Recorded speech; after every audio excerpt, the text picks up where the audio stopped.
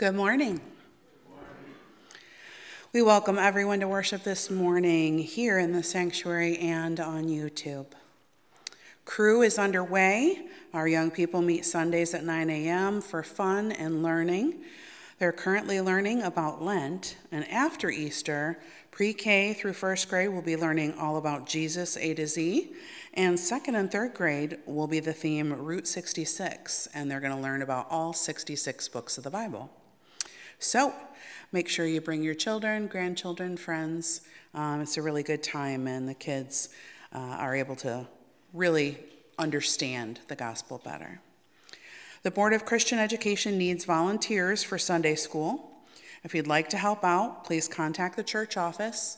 If we can get a good group of people, we can do a rotation, and then no one will feel like it's an obligation. You'll enjoy what you're doing a little bit more. So let us know if you'd like to help out. Zion is looking for a church custodian. I believe it's only 3 hours a week. No, the hours will vary. Okay, the hours will vary, but it's a pretty minimal commitment. But if it's something you'd like to pick up on the side, or you find it in your heart to serve the church in that manner, it'd be really helpful to get somebody on board with that. And if you have any questions, you can contact Pastor Alex for any questions or for details, or you can always speak with Larry and Cheryl, who have been doing it for years. Thank you very much for your service. There is going to be coffee fellowship after worship today for the first time in a really, really long time. So I hope I see your smiling faces there. Are there any other announcements? Alex? No. Then I will please, yes. Mention about how things could be different because Jim isn't here. Right. Jim is actually ill. We have a few people out sick. I'm sure Alex will be mentioning that when we do our prayers for the people. But we don't have an organist here with us today. So we do have some recordings. So songs may change up a little bit. We might have a little bit of pause, but we'll roll with it like we always do, right? All right, please join us for our call to worship.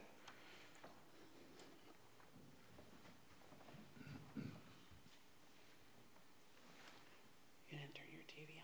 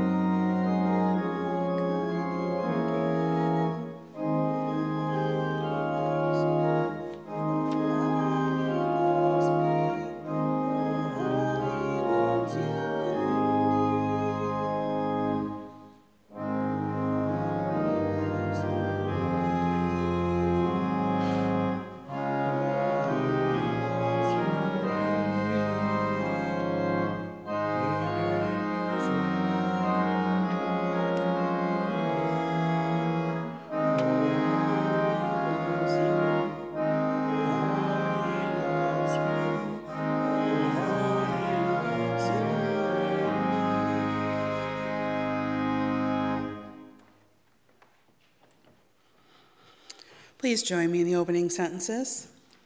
Come, friends, and sit with him who cares for family and strangers alike. We gather with the one whose lavish love has been poured out for all. Let us bring him our best and pour out our lives as a gift to him. May our hearts be open to the beauty of Christ's presence as we worship in spirit and in truth. Please rise if you're able.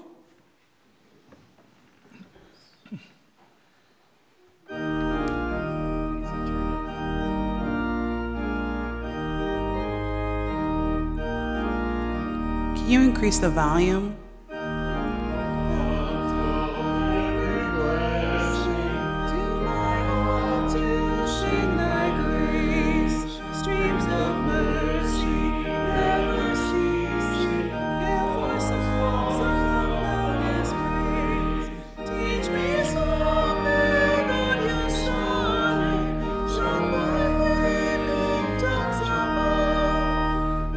His name.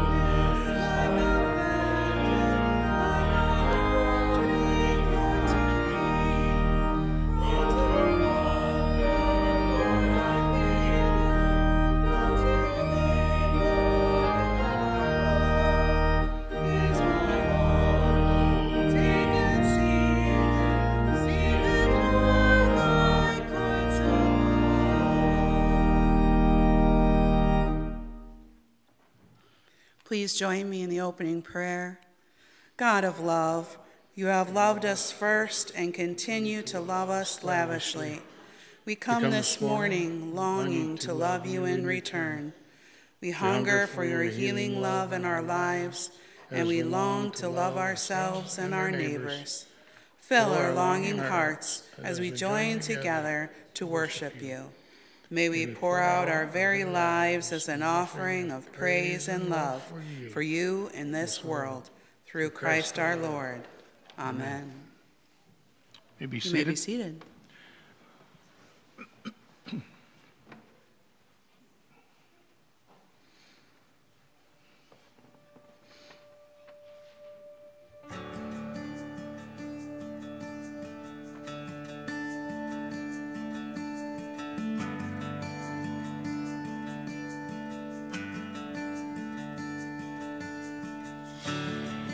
There's nothing worth more that could ever come close. Nothing can compare. You're our living hope. Your presence, Lord.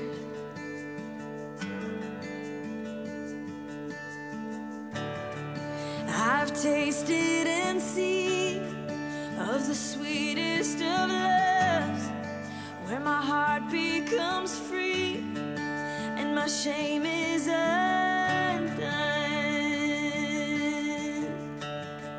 Your presence, Lord.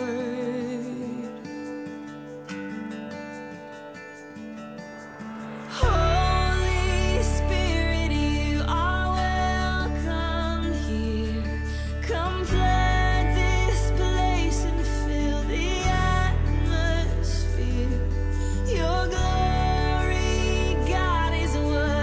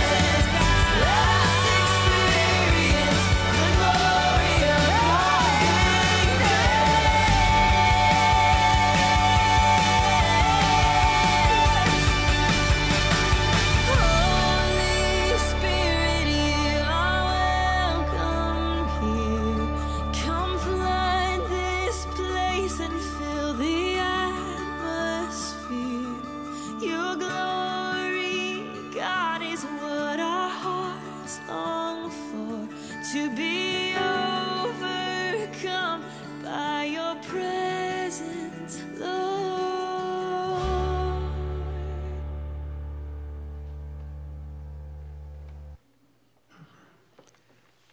Our scripture reading today Nope, is from... hang on a minute.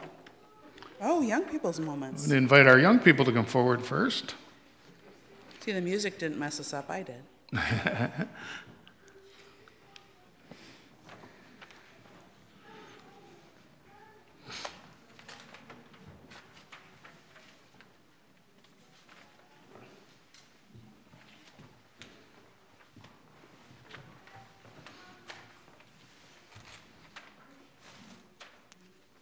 I see some more kids coming.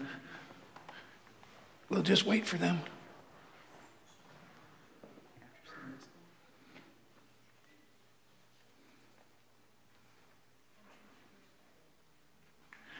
While they're coming, how are you guys doing? How was your week? Good.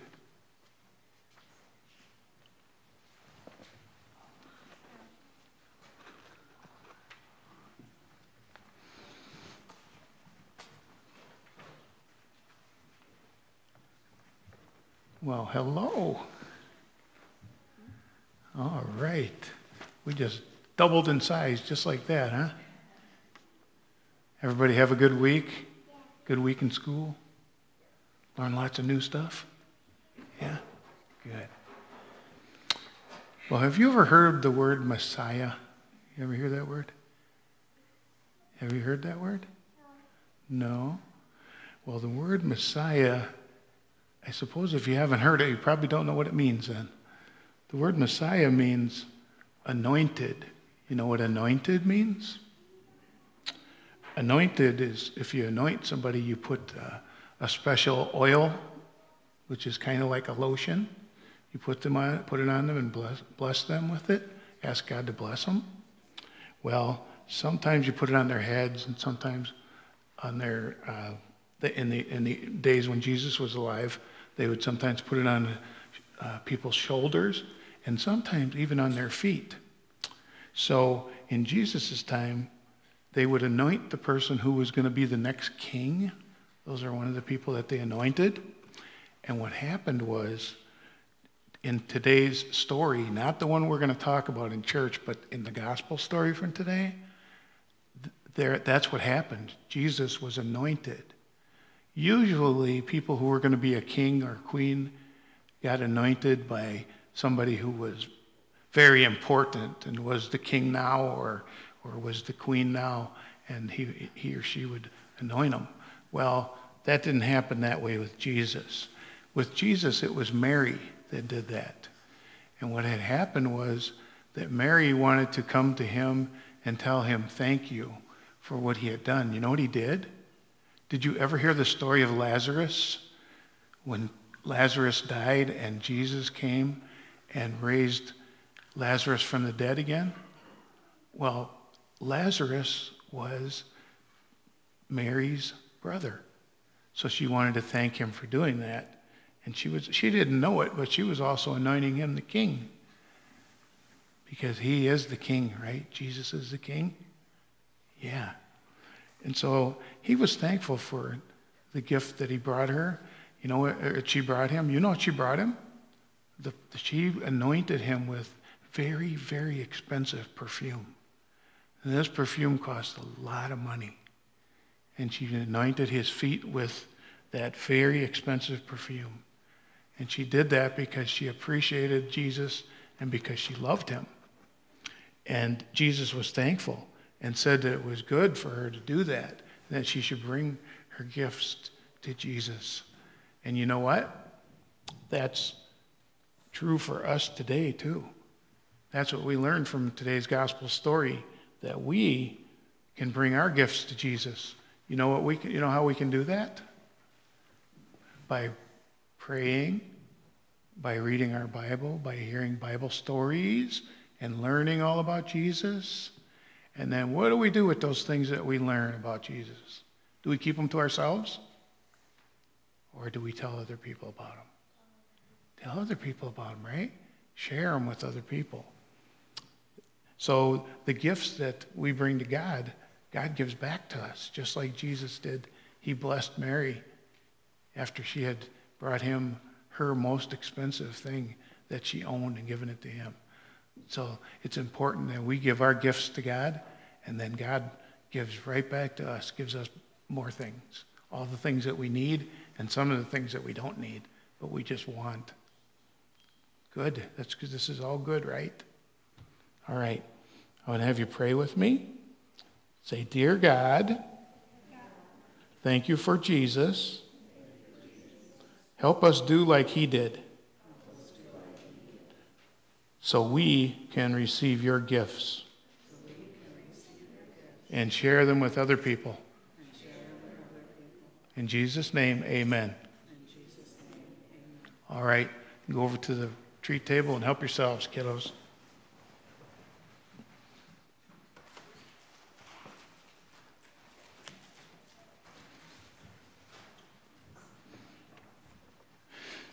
Thank you for your good behavior and paying attention.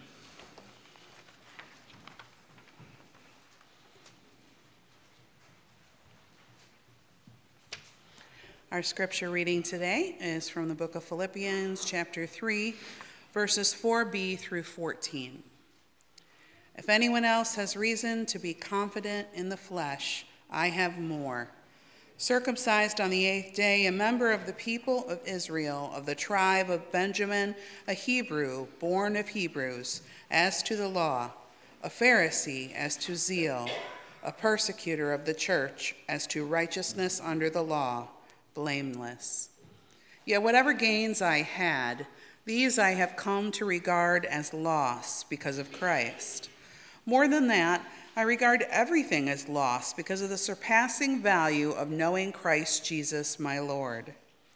For his sake I have suffered the loss of all things, and I regard them as rubbish, in order that I may gain Christ and be found in him, not having a righteousness of my own that comes from the law, but one that comes through faith in Christ, the righteousness from God based on faith.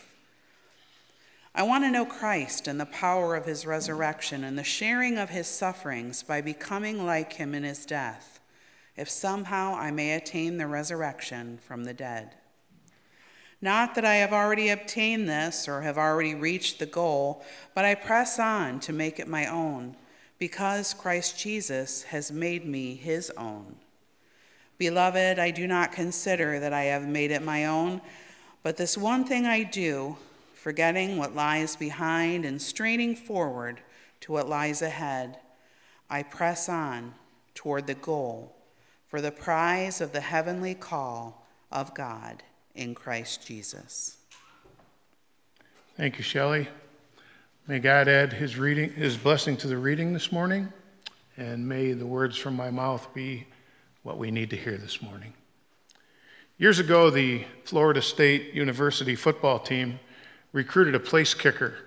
His name was Scott Brantley. He was considered to be the best prospect among place kickers in the country at that time. And one of the Florida State coaches asked him this question: what would you do if in the biggest game of the year, on the opening kickoff of a game against our arch rival, Miami, the only player that the coach sent out onto the field was you? Everyone else would sit on the sidelines and you'd go out there by yourself. And he thought about it for a minute and he said, well, if I couldn't kick it out of the end zone, then I'd just have to make the tackle. That's determination. Paul had that kind of determination. Listen to his words. Whatever gains I had, these I have come to regard as loss because of Christ. I regard everything as loss because of the surpassing value of knowing Jesus Christ. I want to know Christ and the power of his resurrection. And then he goes on down the line and talks about not having obtained his goal yet. He says that he, forgetting what lies ahead and straining forward, or forgetting what lies behind, I should say, and straining forward to what lies ahead, I press on toward the goal. That is determination. I press on toward the goal. Could anyone stop Paul from what he was doing? Could anyone stop Paul from serving Christ except by killing him? Imprisonment didn't stop him. Beating him didn't stop him. Ridiculing him didn't stop him. Only death would finally shut him up. I press toward the mark. I struggle for the goal line. If I'm the only player on the field, I'll kick it to the end zone or I'll make the tackle myself.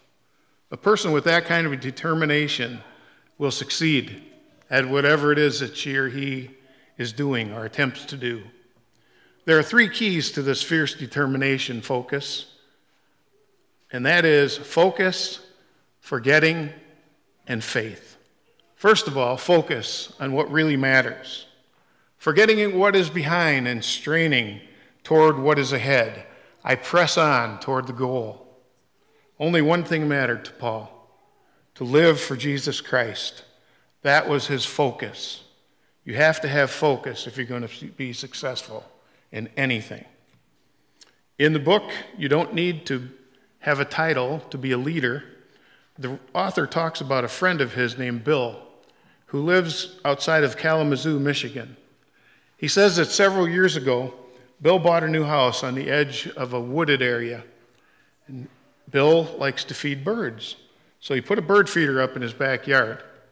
But before the sun set that evening, the squirrels were swinging off the bird feeder and eating all the food, and before he knew it, all the bird seed was gone and the squirrels had eaten it all. He thought, well, I got to do something about this. I want to feed my birds. So for the next 2 weeks, he declared war on those squirrels. He isn't a mean guy and he wouldn't do anything to hurt them, but he was willing to use any peaceful means necessary to keep the squirrels out of his bird feeder. And so he tried greasing the post of the bird feeder, but that didn't work. He went to the hardware store and he bought a quote-unquote squirrel-proof bird feeder with wire mesh wrapped around it, and the label said that it was guaranteed, so he took it home and he put it in his backyard, and by sunset, the squirrels were swinging off that one too. And they were reaching in and pulling out food and eating the bird seed again. The next day, he took the feeder back to the hardware store, and he said, I want my money back. This doesn't work. The store manager said, well, I could have told you when you bought it that there's no such thing as a squirrel-proof bird feeder. Bill looked at him in disbelief, and he said, you mean we have all this technology, all the things we can do these days, but our best and brightest scientists and engineers can't design a bird feeder that can outsmart an animal with a brain the size of a pea? And he says, yep, that's right. He says, well, why not? The hardware store manager looks at him and says, let me ask you something, sir. How much time, on average, have you spent in the last 2 weeks trying to keep the squirrels out of that bird feeder?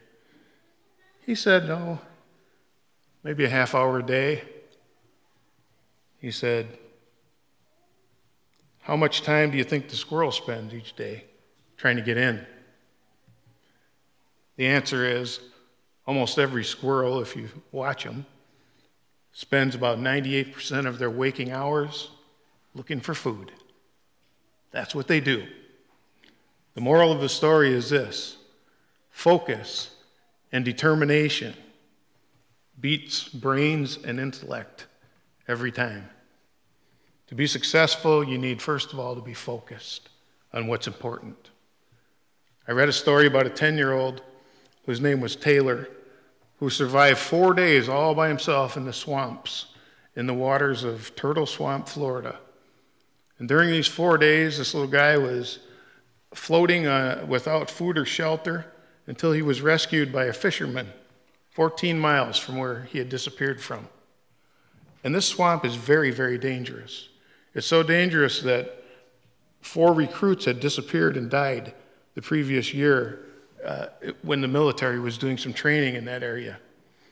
But they think that what probably saved Taylor during those days was that he is autistic. And you see, Taylor was fixated completely on one detail in his situation. He managed to block out the fear and the hunger, so he didn't panic.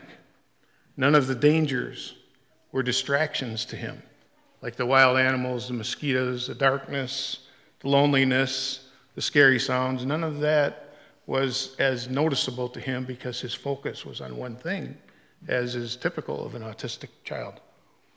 And this could cause him to do something that would make his situation worse. But he had that tunnel vision, so to speak. Focus. Ask any athlete if it's important. Ask any successful business person if focus is important. It's also important to the follower of Christ. Some of us have never settled in our own mind that serving God is the most important single thing in our lives. Paul had that settled. He wrote, "I regard everything as loss because of the surpassing value of knowing Christ, my Lord. I want to know Christ and the power of his resurrection." Stay focused on what matters most. Next, forget what needs to be forgotten. He said, "Forgetting what is behind and straining toward what is ahead, I press on toward the goal." Don't let the past slow you down. Sometimes we aren't successful in the present because we're still living in the past. In a workshop, a nationally known writer and a consultant by the name of Lyle Shaler asked the group this question. He said, "What do you think is the single most powerful influence in your decision-making process when you have a decision to make?" For example, if you are in a group trying to make a decision about something or trying to plan an event or a course of action, what is the most powerful influence in the room? And after the group discussed it for a little while, Mr. Shaler gave them his answer. He said, "There's no question in my mind the most powerful influence in decision-making is the past." Maybe he's right. Churches are haunted by their past. We've tried that before. It didn't work. But we've never done it that way before. Paul had a past. Paul had been a loyal Jew. He had been a Pharisee. He was very loyal to his faith.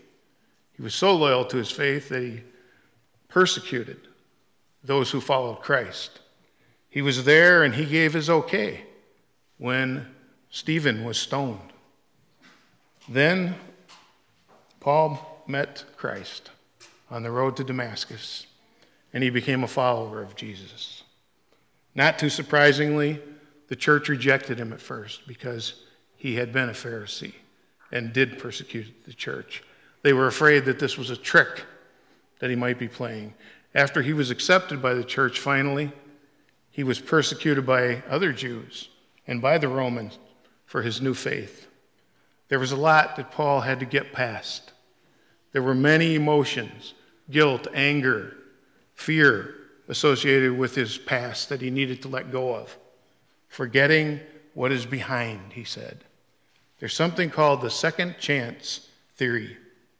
According to this theory, one of the most important differences between the children of the so-called lower class and the children of middle and upper class is that more fortunate children are almost always given a second chance. If a kid from the inner city is arrested for shoplifting or for drunk driving or for smoking a joint, it's just about impossible for him or her to bounce back. But if a kid with money or influence goes astray, an army of lawyers and psychologists will rush to his or her aid. Nonprofit groups are beginning to take on the challenge of giving deserving kids of all economic groups a second chance. We worship a God who always gives second chances. Paul says, "Forgetting what is behind and straining for what is ahead, I press on toward the goal," focused on the things that matter the most, forgetting about those things in life that hold us back. Focus, forget, and finally, exercise your faith. I press on toward the goal of the heavenly call. Believe the gospel. Believe that life has meaning. Believe that life has purpose. Believe that your life is not in vain. Believe that through Christ you can do all things. You and I want to believe those same things. We want to believe in a loving God who watches over us and provides for our every need. But sometimes life is hard, and sometimes it's very hard. Professor Charles A. Beard, who was a famous historian, was asked what major lessons he had learned from history. And he answered that he had learned 4 lessons. And here they are. First, whom the gods would destroy, they first make mad with power. Second, the mills of God grind slowly, yet they grind exceeding small. Third, the bee fertilizes the flower that it robs. And finally, the one I like the best, when it is dark enough, you can see the stars. When it is dark enough, you can see the stars. There may be a darkness over your life right now. You may be facing problems in your family, with your health, with the health of your loved ones, with finances, whatever it may be. Paul knew what it was to go through trying times. Listen as he writes about it. He said, they say they serve Christ, but I have served Christ. I have worked harder, been put in jail oftener, been whipped times without number, and faced death again and again and again. 5 different times the Jews gave me their terrible 39 lashes. 3 times I was beaten with rods. Once I was stoned. 3 times I was shipwrecked. Once I was in the open sea all night and the whole next day. I have traveled many weary miles and have been often in great danger from flooded rivers, from robbers, from my own people, the Jews, as well as from the hands of the Gentiles. I have faced grave dangers from mobs in the cities, and from death in the deserts and in stormy seas, and from men who claim to be brothers, but are not. I have lived with weariness and pain and sleepless nights. Often I have been hungry and thirsty and have gone without food. Often I have shivered with cold, without enough clothing to keep me warm. That is all from his letter to the Corinthians, his second letter.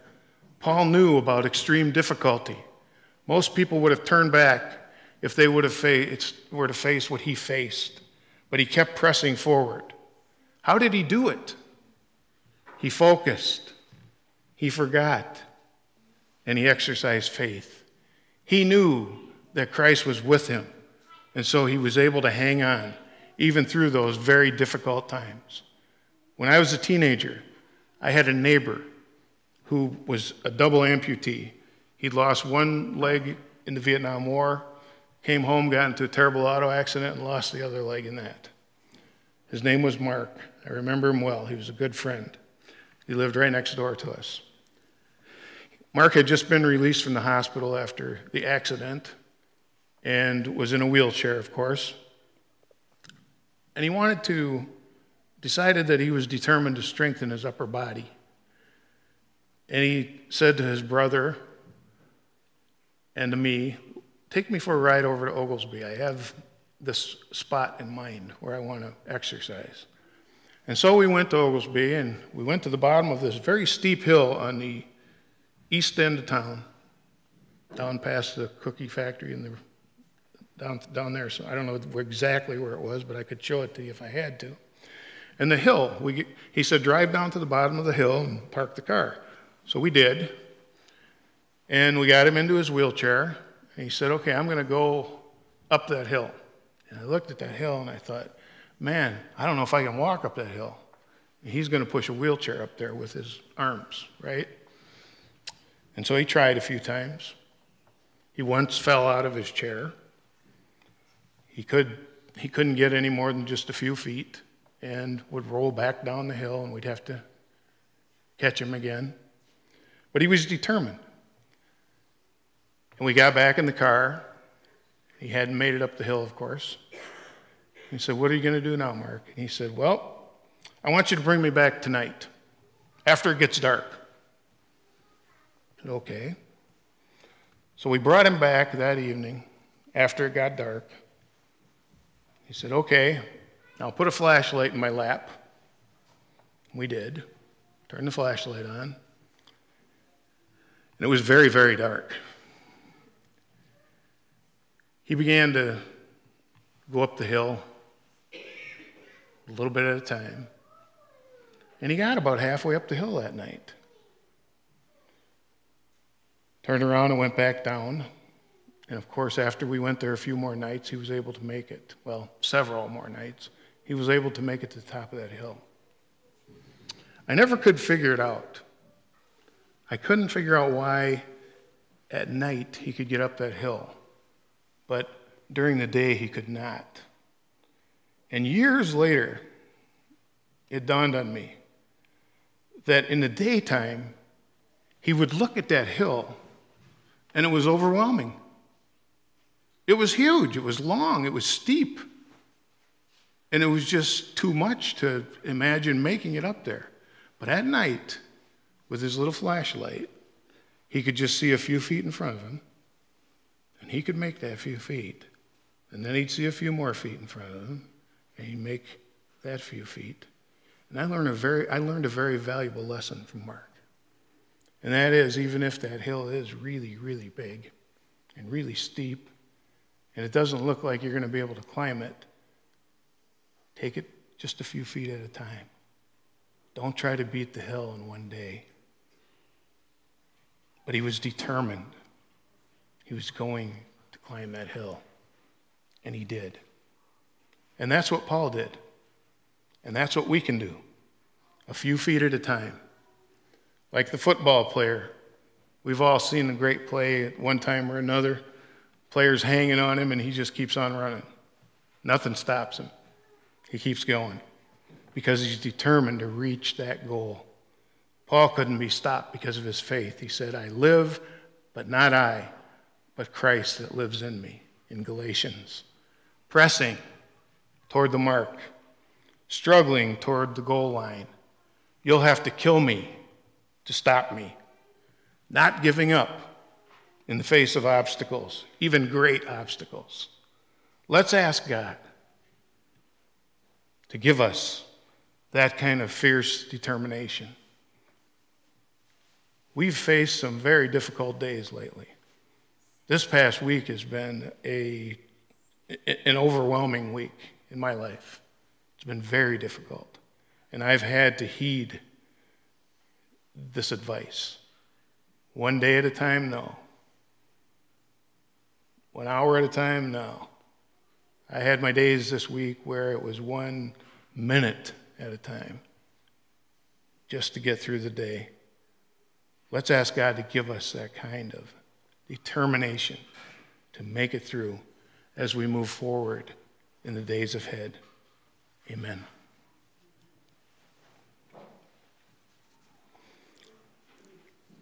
Now, as we prepare for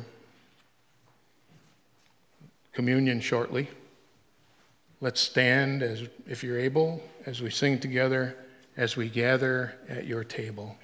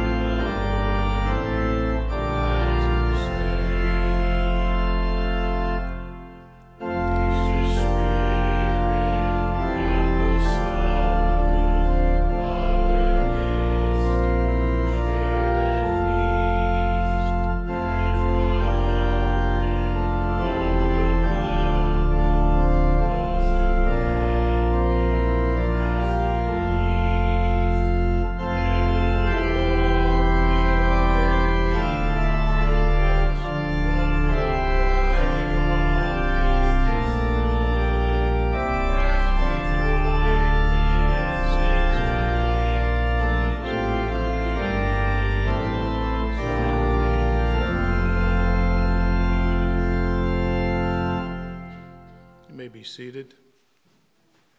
We're going to go to prayer shortly. I did want to mention we have a couple of birthdays this week. On Wednesday, Shirley Lopman, hi Shirley, who is in our Zion West group, will have a birthday on Wednesday, and also Kenny Lindenmeyer will have a birthday. Kenny's, I'm assuming, going to be a year old. Hard to believe.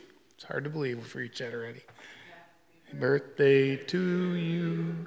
Happy birthday to you.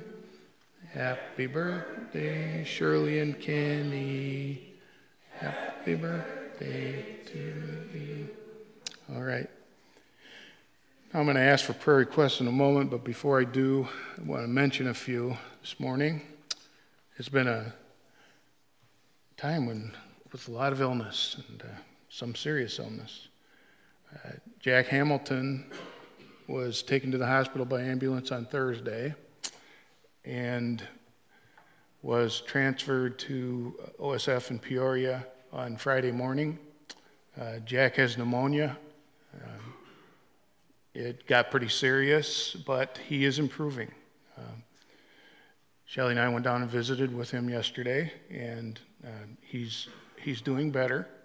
He has a ways to go, but he also has some other health issues, as most of you know, that they're working on those things as well while he's there. They've taken some a blood marrow sample, and by Tuesday they ought to hopefully have some results for him. He's still losing blood, and they had to give him 2 or 3 units while he was there when he first arrived in Peoria. So let's keep Jack in our prayers. Craig has been with him pretty much the whole time, his son, and says to me that he thinks he's improved quite a bit in just a day or two's time. So we'll continue to pray for Jack. Also, as Shelley said earlier, things are a little different here this morning because Jim isn't here. Jim Greening is sick, has been sick for the last, 4 days now. I think it's the flu. When I spoke to him this morning, he said that he felt a little bit better today. So keep Jim in your prayers in the days to come. Also, we have Marion Benedict was in the hospital. She was released yesterday afternoon and is back home now. Some of the fluids that she's been retaining have been resolved with Lasix, and she still has some fluid that she needs to get rid of, but they felt that she was at a safe level to go home, so she's home now. They also made some changes in her medication. So keep Marion in your prayers. Also, I'm not sure how things have turned out, so I'm just going to ask you to pray for the Johnson family, for Marty Johnson and his family at this time. I think that's my niece Cheyenne isn't doing any better. She's jaundiced now, so there's problems with the liver, and it's not getting any better so far. So let's keep Cheyenne on your prayers if you would, please. Am I forgetting anybody? Rusty Thies, thank you. We also visited with Rusty yesterday. Rusty is in very good spirits. He was joking and laughing, and we had good conversation with him.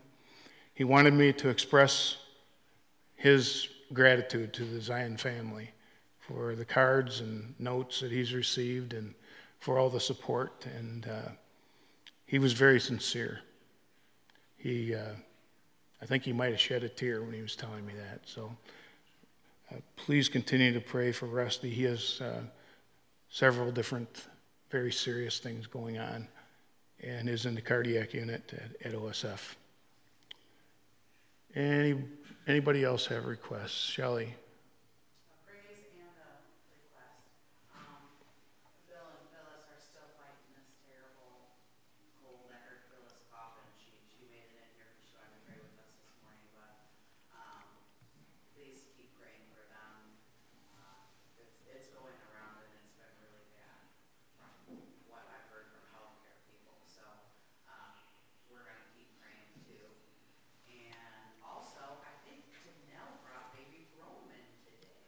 Oh, baby Roman's come to see us. Yeah, there he is. There he is. Look up, look back and look up. She's got him by the... There he is. Hi, Roman. We're so glad you brought him today, Danelle. Yeah, there are a lot of people who just either have the flu, have a bad cold, sore throat, all that kind of stuff going on right now. Mary called me this morning, Mary Thies, and said that she wouldn't make it this morning because she has a sore throat, and just seems to be a lot going around. Arnie? The family of David Baster, the death of his mother-in-law, I believe she has a form of dementia. David Baster's mother-in-law passed away.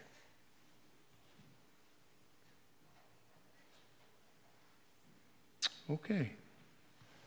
Anybody else? I'd just like to ask for prayers for my mom. Continue to pray for Shelley's mom, Carol.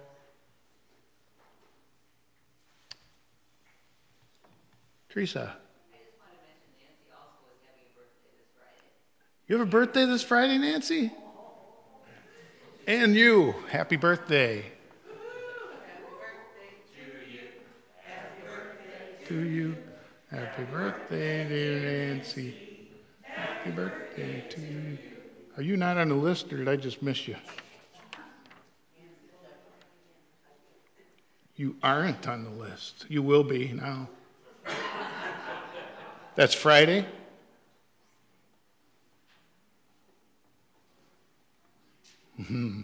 She thought she was going to sneak one past us, didn't she?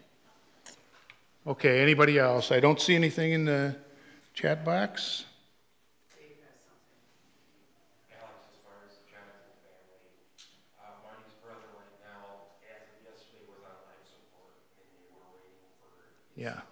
power of attorney, and they were waiting for him Yeah. to get back because he's in the service. Yeah, that was a situation I was referring to. I didn't know how it, if that had happened yesterday or. I talked to Marty yesterday, but the way it sounded, they were going to make a decision last night.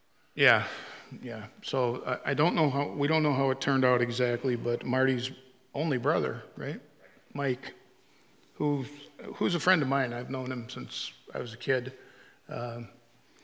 is down at OSF and on life support, had several strokes, some smaller ones and then a major stroke.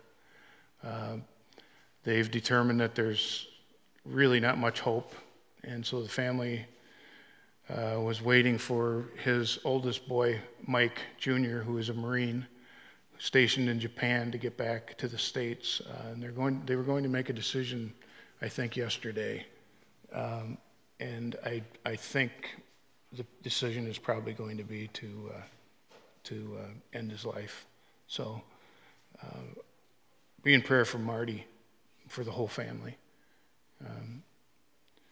Marty and Lori have been through a real lot this year, especially seems like the past 6 months or so. It's been really tough for them, so let's keep them in our prayers as well. Okay, let's go to prayer. Center us now, God, on your presence in this place with your people as we lift up our desires, our needs, our fears, our failures. We've sometimes failed to be obedient to your will in our lives as individual people, and sometimes without realizing it as a church. We pray that you will forgive us and enable us to do and to be what you want us to be and to share the gospel. Open us to your Holy Spirit and awaken us to live faithfully as your people in a changing, often hurting world. We pray for those around us who need your care. We ask that you would use us as your instruments of healing and peace. We pray especially for those that we've named this morning and others that we lift to you in the silence of our hearts. We ask you to reveal your presence to them and to us, God, that as people of faith, we may be empowered to serve you and to serve others and to bring glory to you. For we offer our prayers and our lives in the name of Jesus Christ our Lord, who lives and reigns with you and the Holy Spirit, now and forever, as we pray the Lord's Prayer. Our Father, who art in heaven, hallowed be thy name. Thy kingdom come, thy will be done, on earth as it is in heaven. Give us this day our daily bread, and forgive us our debts, as we forgive our debtors. And lead us not into temptation, but deliver us from evil. For thine is the kingdom, and the power, and the glory forever. Amen.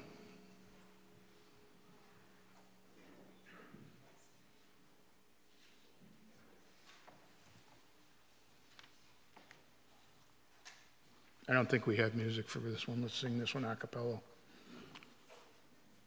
Make me a servant, humble and weak. Lord, let me lift up those who are weak. May the prayer of my heart always be. Make me a servant. Make me a servant. Make me a servant today.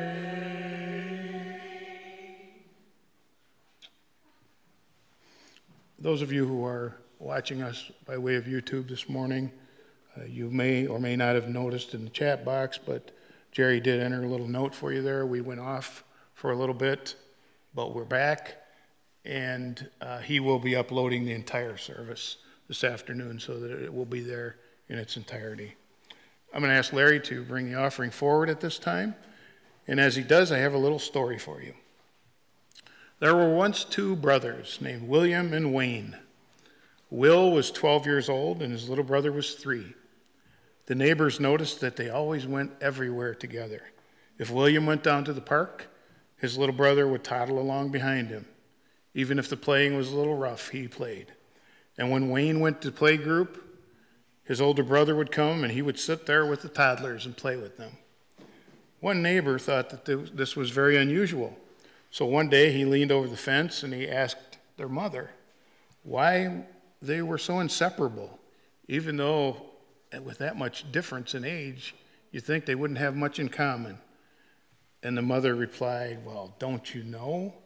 Where there's a Will, there's a Wayne. I don't write them, I just read them. Remember, God loves a cheerful giver. Thank you once again for your continued support of the work here, and God bless you for it. Now let us dedicate this offering to God. We bring our gifts to you and offer them as a symbol of sacrifice and service. We seek to share a story that fulfills and conquers death. Bless these gifts and all who give. Use our wealth, our time, our abilities for the good of all your people, O Lord. Amen.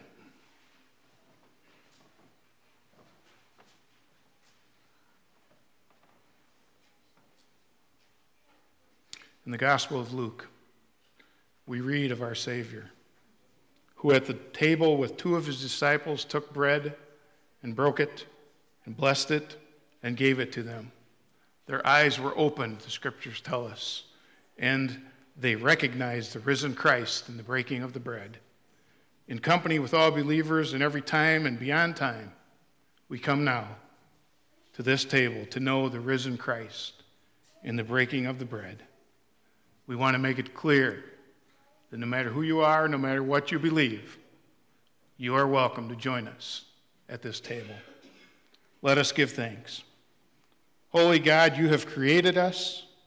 You are as close to us as breathing, and you are as distant as the farthest star. We thank you for your constant love for us and for all that you have made. We thank you for all that sustains life, for all people of faith in every generation who have given themselves to your will, and especially we thank you for Jesus Christ, whom you have sent from your own being as our Savior. We praise you for Christ's birth, for his life, for his death, and his resurrection, and for the calling forth of your church and its mission in the world. Gifted by the presence of your Holy Spirit, we offer ourselves to you as we unite our voices with faithful people in every time and place. We say, Holy, holy, holy, Lord God of hosts. Heaven and earth are filled with your glory. Hosanna in the highest. Blessed is he who comes in the name of the Lord. Hosanna in the highest. Merciful God, as sisters and brothers in Christ, we recall anew those words and those acts of Jesus. As they were eating, he took bread and blessed it and broke it and gave it to his disciples and said, "Take this, eat, it is my body." Jesus took a cup, and after giving thanks, he gave it to his disciples and he said, "Drink of it, all of you, for this is the blood of the covenant, which is poured out for many for the forgiveness of sins." We remember Christ's promise not to drink of the fruit of the vine again until the heavenly banquet at the close of history. And we say boldly what we believe. Let us proclaim the mystery of our faith. Christ has died, Christ is risen, Christ will come again. Come, Holy Spirit, bless this bread, this fruit of the vine, these elements in each home who are participating. Bless all of us in our eating and drinking at this table, that our eyes may be opened and we may recognize the risen Christ in our world, in each other, and in all for whom Christ died. Amen. Through the broken bread, we participate in the body of Christ. Shall we partake? And as you do, remember, Christ died for you.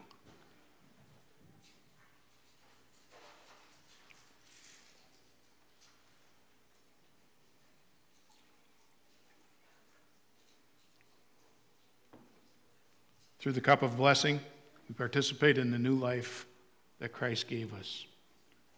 As we partake of the cup, remember that he rose again that you might have new and eternal life.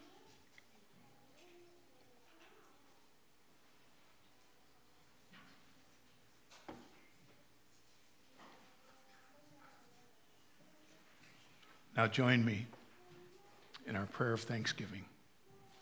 Gracious God, we thank you that in this sacrament you assure us of your goodness and love. Accept our sacrifice of praise and thanksgiving. Help us to grow in love and obedience, that we may serve you in the world and finally be brought to that table where all your saints feast with you forever. Amen. Now stand if you are able.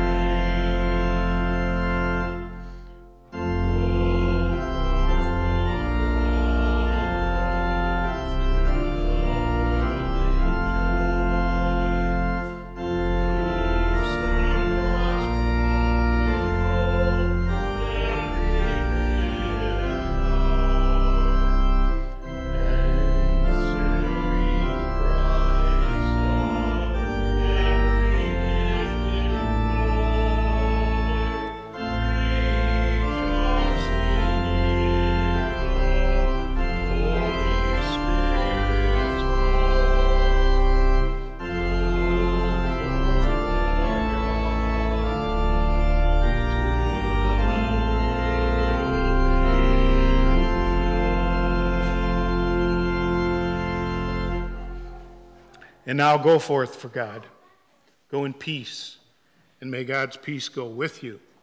Bring hope and healing to all who you meet. In the name of the Father, and of the Son, and of the Holy Spirit. Amen. Have a good week.